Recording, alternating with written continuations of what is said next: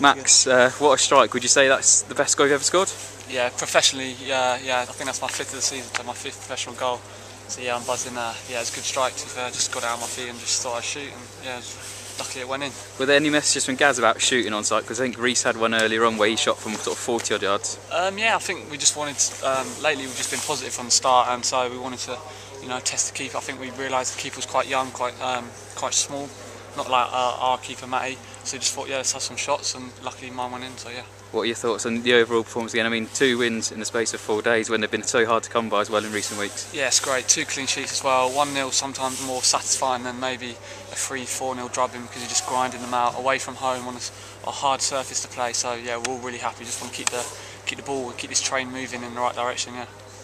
Have you been working on shots like that in training or anything like that at all? I have. Dobbo, as I'm pretty sure everyone knows, we do that kind of technique, that kind of kick and stop, so just get the ball moving, and yeah, today it worked, and hopefully there's many more to come. You said it's your best goal professionally. During training sessions or in games for the youth team or anything like that, have you ever hit a sweeter strike? I've hit some nice ones in training. It's very difficult with Matty Ingram and Chazzy in goal, because obviously they're great keepers. This is the most satisfying, I must say. Yeah, really happy with today's performance and the strike itself. Yeah.